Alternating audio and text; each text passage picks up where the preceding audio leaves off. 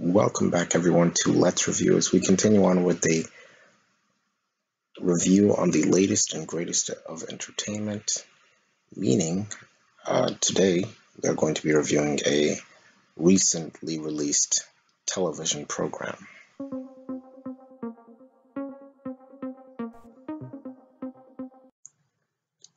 So the plan here is to discuss an overview of the road so far in regards to who creates the show and who's in it.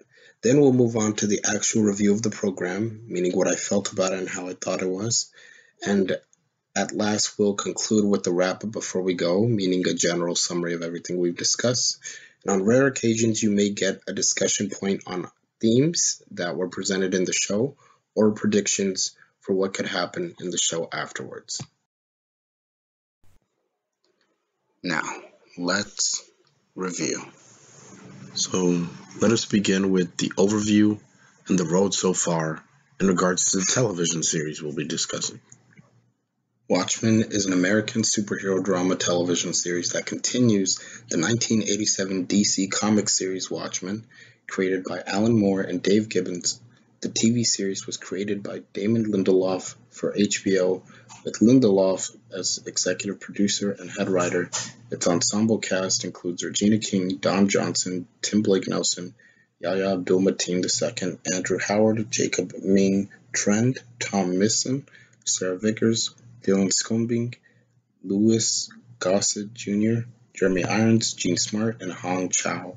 The series focuses on events surrounding racist violence in Tulsa, Oklahoma in 2019. Moving along with the review of the program. My review of the program is that the writing was strong, the storytelling was innovative, the themes were potent, with marvelous acting to match, with characters being so unique and resonant. I'd like to highlight the cast, particularly Regina King, who absolutely kills it with her performance as Night Sister. Her subtlety shined throughout the entire series. Jeremy Irons is also a show stealer, while the work of Gene Smart and Tim Blake Nelson also captured me in good spirits throughout the show, as well as Yahya Abdul-Mateen, who owns it in the role he portrays without giving away any spoilers. The stories were hard to watch at times, but well spoken in execution. The score accented the scenes superbly, while the visual effects were also well done and surprising to look at times. Squid seen anybody? And overall, it was a fun watch. So now we are going to be moving on to the wrap-up before we go on this TV series. So to wrap it up before we go, the story had a lot on its shoulders and never wavered in toning down its messages. The louder moments shined bright and the subtle ones shined even brighter.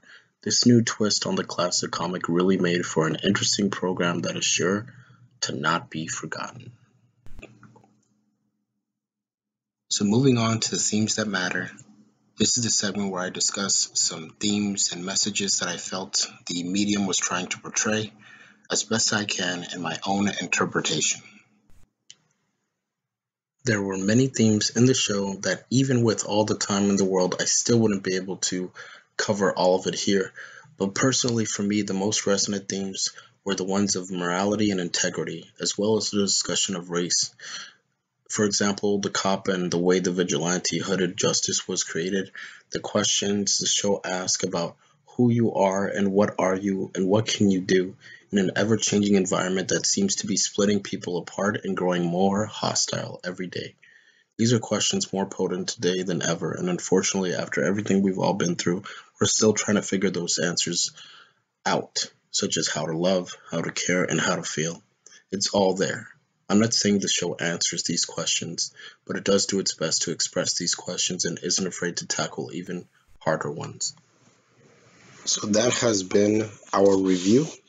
If you like what you saw, please like, comment, subscribe, and let me know what you thought of the medium that we discussed down below in the comments. I'd love to hear them, and I will do my best to respond to all that. Do comment, and thank you so much for watching. And also check out my other content, one of them being my gaming channel under PraiseK3000 just regularly, and also subscribe to this channel if you like what you saw. Thank you. Bye.